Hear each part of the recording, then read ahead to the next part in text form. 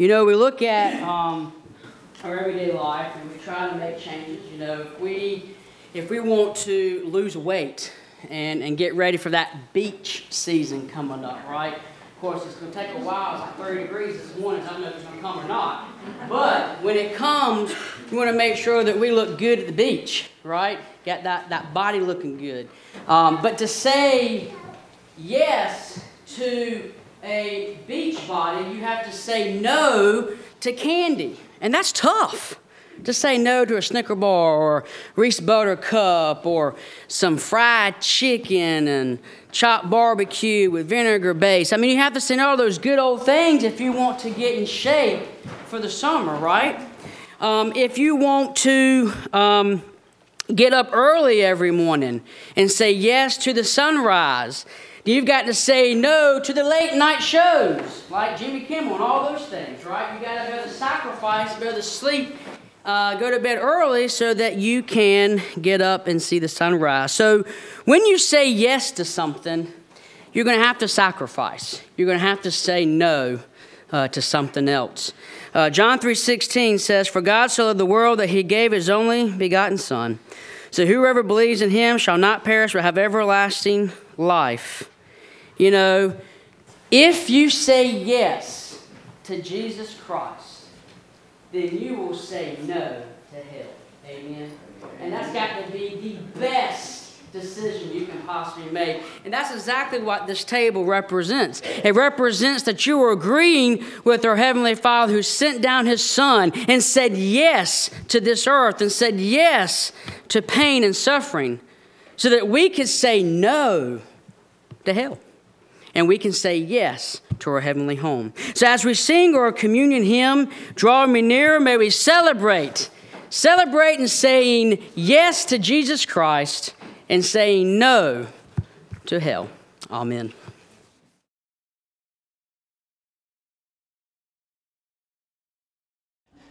It is good to be in the house of the Lord this morning. Amen. You know, we are starting today sermon number 11 as we've continued a very long series in the book of Nehemiah, really since the beginning of the year.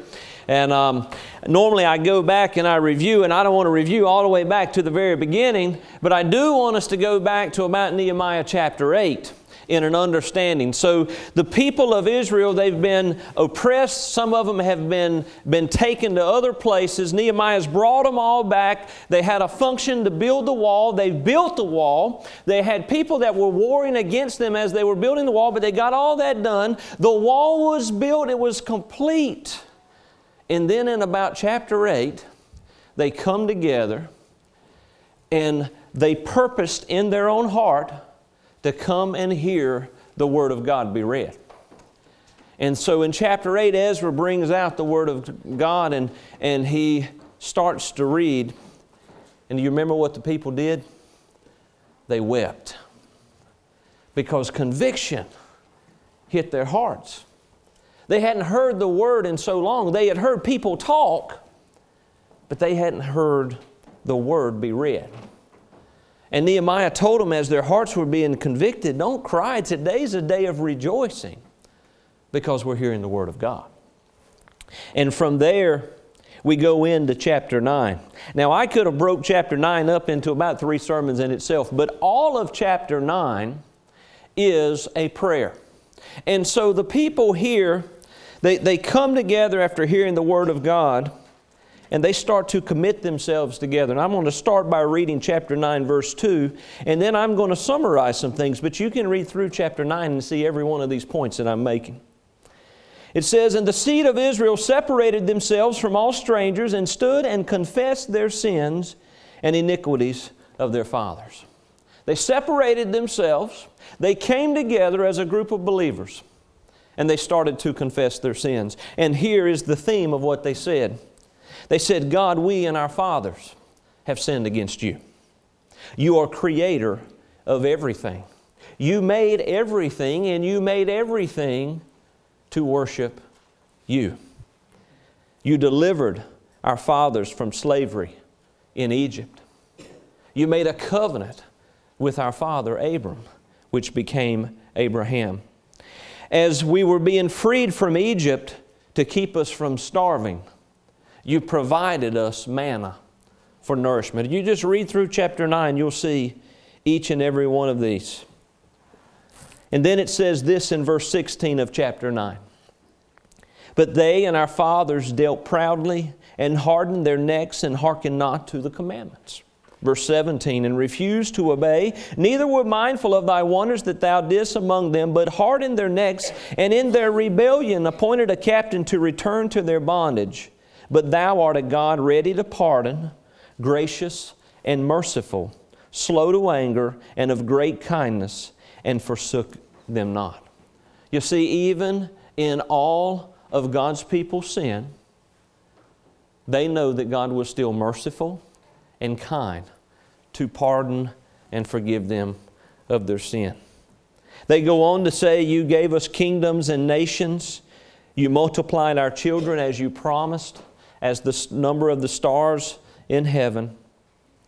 Then he tells us in verse 31, nevertheless, for thy great mercy's sake, thou didst not utterly consume them, nor forsake them, for thou art a gracious and merciful God.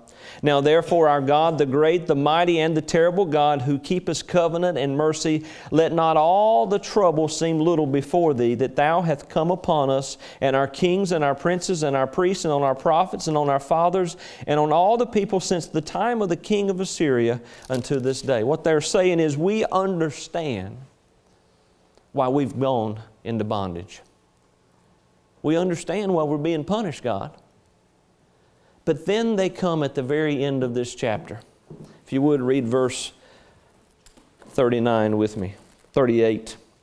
And because of all this, we make a sure covenant and write it, and our princes, Levites, and priests seal unto it. Chapter 8, they asked to hear the Word of God, and they listened to it. And as they listened to the Word of God, not a man, not someone reading, but the Word of God convicted their hearts. They began to weep because of what the Word meant to them and where they knew they were in their lives. And so all through chapter 9, we see them going to God in prayer, saying, you are the great God. They repeated the promises that God gave them. They repeated an understanding. They know why they ended up in bondage. And on the top of all of it, they say, thank you, God, for being a merciful God. And notice what these people did. They came together and made and signed a covenant that you are our God and we shall be your people. Let us go to the Lord in prayer. Heavenly Father, I love you and I praise you, and I ask you now, as we're at this time of our service, God, you just use me as your messenger. God, may nothing I have prepared be spoken. But God, may the words that you want spoken today through the power of your Holy Spirit here with us, allow the living Word of God to be spoken as I read it, Lord, and allow your Spirit to meet each one of us in our lives exactly where we are. And God, if we are full of the Spirit, Lord, may you just fill us with joy. Lord, if we have sin that's in the way, may you convict our hearts and remove it. But either way, Lord, may we be fulfilled and returned to your loving arms. For we love you and we praise you in Jesus' name. Amen.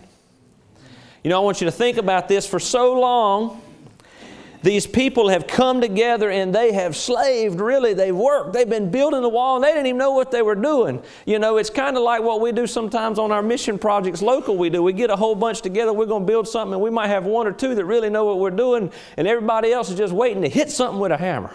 You know, you just want to come together and do it. But here they built these walls. They had trouble. People were trying to fight them, were trying to kill them, always threatening them. They had come together. They had done this great success. And so for the last months, they've been going and going and going.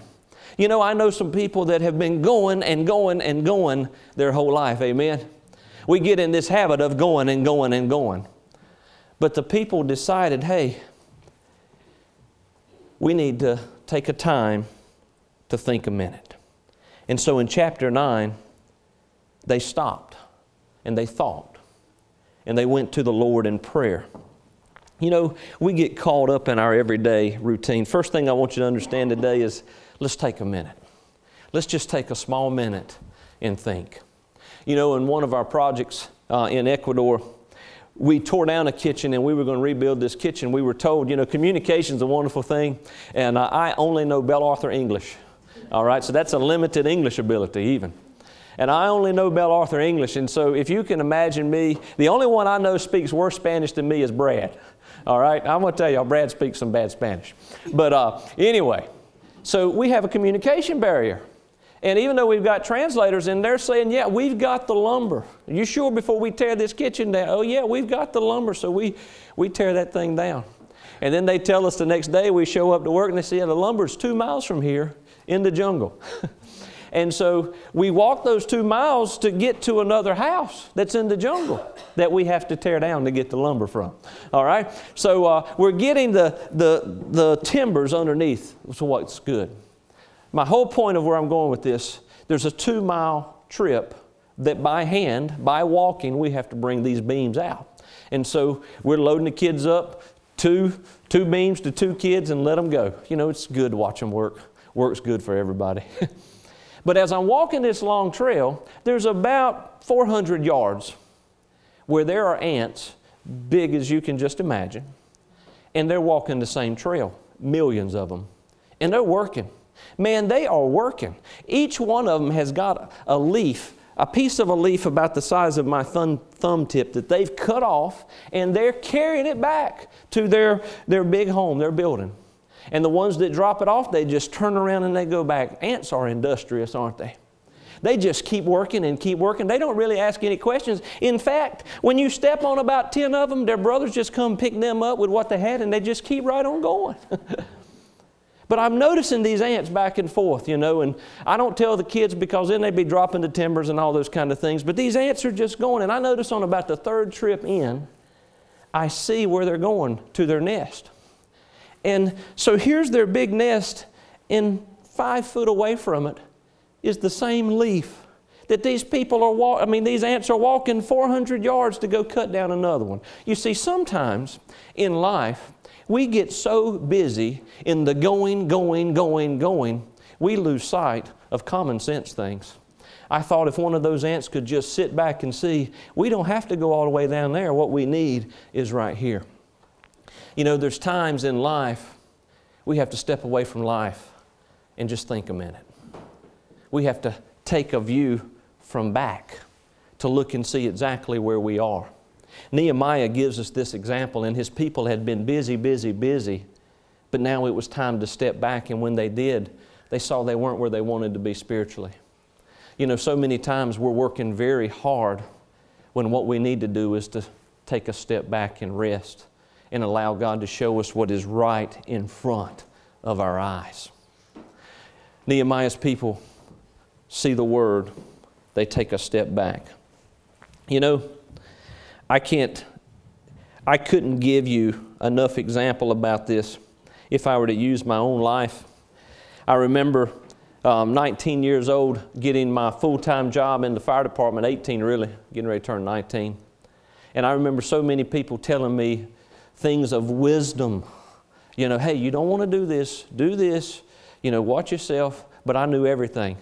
You know, as all of us 18, 19-year-olds always do, we know absolutely everything, you know. And I worked every day I could. I worked up to 4, sometimes 5 jobs because I was just going to get it. I was going to win in this game of life, you know. Luckily, I had a good wife, Melody, that stood by me through all of this, and my excuse was I was taking care of her and my kids, but the fact of the matter is I just got more and more focused on doing work and really had no purpose. You see, we're all at different stages of our life, and all of us have worked before where we've been doing something because it seems like the normal thing to do, but there's no purpose behind it. And if you don't know what your purpose is, if you don't know what you're doing right now is bringing fulfilling purpose, take a break. Step back for a minute. Ask yourself this simple question. What am I here for? God did not make mistakes. He did not put you here as a mistake. He put you here for a distinct purpose for Him. And if you are not feeling fulfillment for that purpose, then stop what it is you're doing. Take a break and go to the Lord as Nehemiah's people did and say, God, what is it you have me to do? You see, they took a break. They stepped back. They said, we've got to get fulfillment back in our lives. And they started that by going to God's Word. I promise you this, I've done it in my own life, and I've counseled, I know, hundreds under this same thing. If you are looking for fulfillment, if you are looking for satisfaction in your life, and you do not have Jesus Christ in giving that to you, then you're just wasting your life. You can look in your career. You can look in business. You can look in trying to find relationships. You can look in all of these different places. But until you find Jesus Christ as your Lord and Savior, you shall not be fulfilled. You might find temporary satisfaction, but that's what it'll be. It will be temporary. But Jesus Christ is forever. And so they took time to step back and to look and to get their relationship right with the Lord. We know that because we look at that prayer. They said, God, you are the God who created us, the God that loves us. And they talked about their sin and how God is merciful and gracious and received them back in their sin. And then notice what they did again. They wrote a covenant. They decided to get serious about what the Word of God says. You know, I remember the first papers I signed that were really big to me was buying a car and then buying a house. You know how you get like 35 papers you got to sign? You kind of take your time there. You know, I remember the lawyers always shoving in front of you, just sign here, sign here. I'm like, whoa, buddy, this is more money I'll ever make in my life. You want me to sign this paper? I don't understand these words either. You know, they had to get 2 or 3 lawyers to explain, again, Bell Arthur English to me. But when we put our signature on something, it becomes serious. Notice what they did. They decided to sign a covenant. It says at chapter 9, the last verse again, verse 38, and because of all this we make a sure covenant and we write it with our princes, Levites, priests, seal upon it. If you look at chapter 10, the verse 27 verses, the first verses 1 through 7, what you're going to see is you're going to see that there are 22 priests that signed this covenant.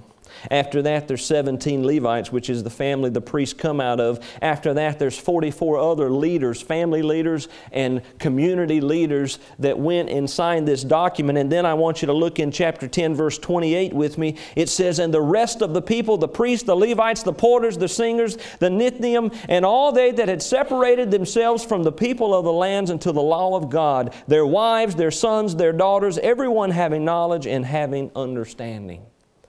Notice what these people did. They said, I've got to move myself from the world, and I'm making a commitment to God. You know, I have to think about a written commitment. When I think of John 3:16, for God so loved the world that He gave His only begotten Son, that whosoever believeth in Him should not perish. And I think of God making that covenant with us, and He signing it with Jesus' blood. Man, what a love He has for us. But they got serious. Third thing I want us to look at is where I'm going to focus our attention for the last 10 minutes, is exactly what they got serious about. Look at verse number 29, and then we're going to read into 30. They clave to their brethren, the nobles, and entered into a curse and into an oath to walk in God's law. This is what they were signing. To walk in God's law, which was given by Moses, the servant of God, and to observe and do all the commandments of the Lord, our Lord, and His judgments and His statutes. And then the first thing they said is it's going to affect our homes. We make a covenant to God that we're going to follow God in our homes, verse number 30. And that we would not give our daughters unto the people of the land, nor take their daughters for our sons. You know, some people incorrectly take this piece and they say it's racism that's in the Bible. That's not what it says at all. God did in the Old Testament. He gave Israel, His chosen people, He told them to stay within their families. The reason was He didn't want them pulled away to all the false gods. And so they said what they're going to do here, they're going to follow God in their own homes. They're going to listen to the words that God had given them in the Old Testament. They're not just going to allow their kids to mix with the crowd where everything is okay. You know, we're living a day to day that we can't let our kids just go out and mix in the crowd where everything's okay. If so, you can expect your child to come home and be the world. It's just where it is. You know, the truth is we can try to do everything we can for our kids and keeping them in just the right mix and just the right friends, and they still can end up falling victim to the world. But I promise you this, if you do nothing and just say, go, everything's okay, they're going to go, and everything is not going to be okay. Billy Graham once said in one of his evangelist events, the loss of America is being lost in the home. Because you see, that's where it happens. It doesn't happen in government. It happens first in our own homes. And after we lose in our homes, then we lose in business and we lose in our government. So the promises, the commitment, they said, is first of all, we're going to follow God in our homes. Secondly, in verse 31, they said we're going to follow God in our business. And if the people of the land bring ware and any victuals on the Sabbath day to sell, that we would not buy it on them on the Sabbath or the holy day, and that we would leave the seventh year in the expiation of every debt. This is several things that had to deal with the Sabbath, but it was going into an understanding of how business was to be. And if we would understand the time and the day, there's not refrigerators, there's no preservatives. You can't buy a McDonald's Happy Meal that'll last 6 months. That's true, by the way. If you don't believe me, just buy one, set it up on the counter 6 months from now. It looks exactly the same. You should think about that when you put it in your body. I'm just saying. But secondly, other than saying we're going to follow God in our homes, they said we're going to follow God in business. These people needed food daily. It wasn't like what we have. They had to work. They had to do certain things that would even be on the Sabbath. But they said, you know what? We're going to honor God in everything we do, in all of our business. You know, I know many a businessman, businesswomen. And, you know, I know some that would go to church every Sunday, but when you would see them during the week, their business would not line up with what their belief has said on Sunday. You see, we can't be two different people. We've got to be the same. And so what they're saying is we're going to follow God in our homes. We're signing an agreement. We're going to follow God in business in a godly manner. And then lastly, the last verses of this chapter 32 through 39 say we're going to follow God, or we're going to make a commitment to follow God in the house of God. Now I'm going to go through these verses really fast to prove a point. Verse 32, it says, and also we made ordinances for us to charge ourselves yearly with a third part of the shekel for the service of, notice what it says, the house of God. Verse 33, for the showbread and for the continual meat offering and for the continual burnt offering and the Sabbaths and the new moons for the set feast and the holy things and for the sin offering to make an atonement for Israel and for all the work of the house of our God. And we cast the lots among the priests, the Levites, and the people for wood offering to bring it into the house of our God. What I want you to see in these verses is 9 times they said we are committing to the house of our God. They talk about things like their tithe. They talk about things like taking care of the priest. They talk about things that God said you have a responsibility to do for the house of your God. But my message to you is not about this church. Because today, Galatians tells us that the house of God is the body of a believer. You see, our bodies are the very temple of God now. And so they said, we're going to follow God at home, we're going to follow God in business, and we're going to follow God when it has to deal with His house.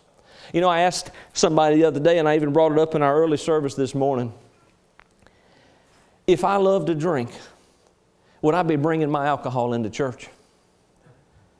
If I love to do drugs, would I bring my drugs into church? If I love to be in an adulterous relationship, would I just want to bring it inside the church?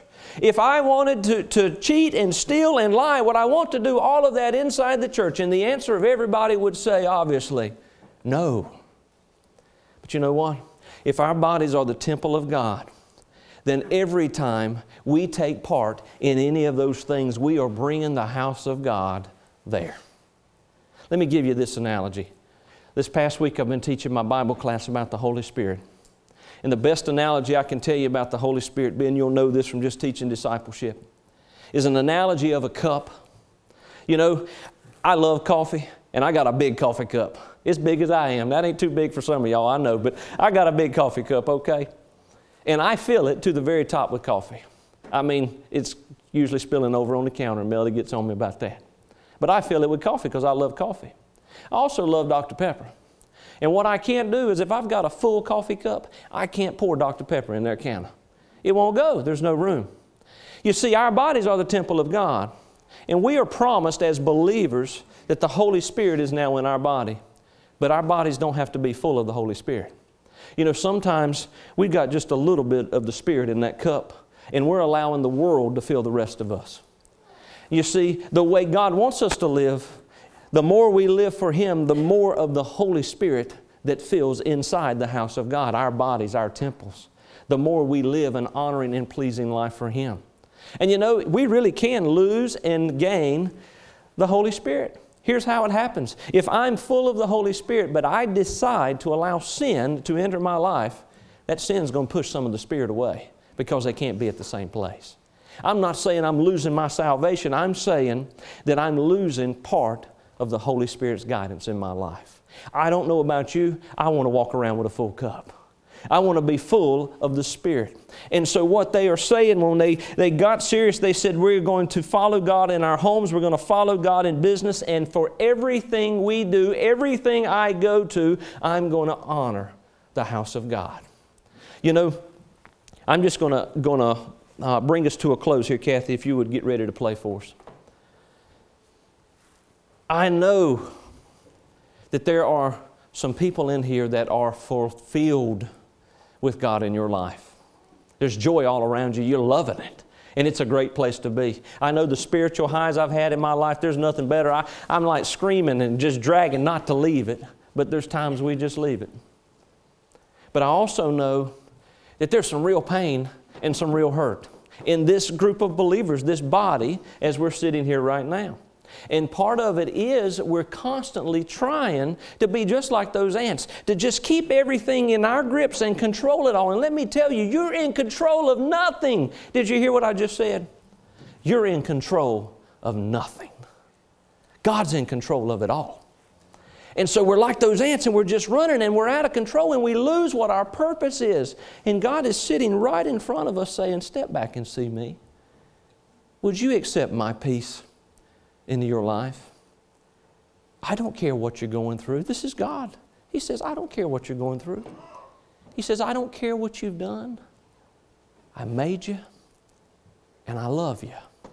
Would you step back away from that line of being busy and just accept me back into your life?